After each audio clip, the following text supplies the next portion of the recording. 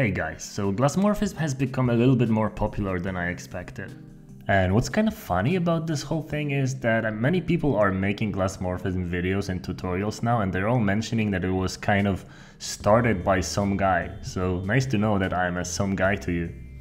And many of you have asked us for a tool that you could use to generate the CSS and actually use it on the web. It took us a while, but that tool is finally ready. So if you go to glassmorphism.com, you can actually use that tool and copy the CSS. And you can modify a couple of things like the blur value to make it more blurry.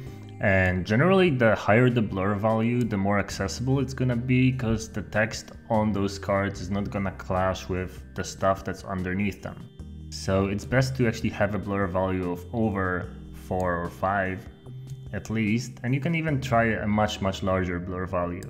And then the transparency is something that can increase the accessibility even more, so you can have pretty opaque windows using Glassmorphism while still keeping a little bit of the effect in, as you can see here.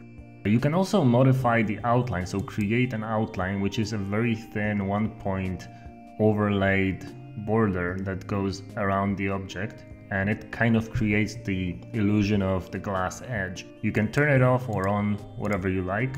And you can also modify the color, so you can make them dark or you can make them colorful in any color that you like. But I personally think that the white ones and the black ones are probably the best looking ones, and obviously each color can require a different blur value and a different transparency to match the background that you have, because we have a fixed background here. So if you have a different background, you might have to pick a different color or a different blur value. And then when you're done, you can just copy the CSS and use it in your website, in your code. So have fun playing with it. From what we know right now, it doesn't really work that well in Firefox, but it works okay in Safari and Chrome. So play around with it, let us know what you think, and yeah, if you liked the video, give it a like or a subscribe, and see you next time. Cheers!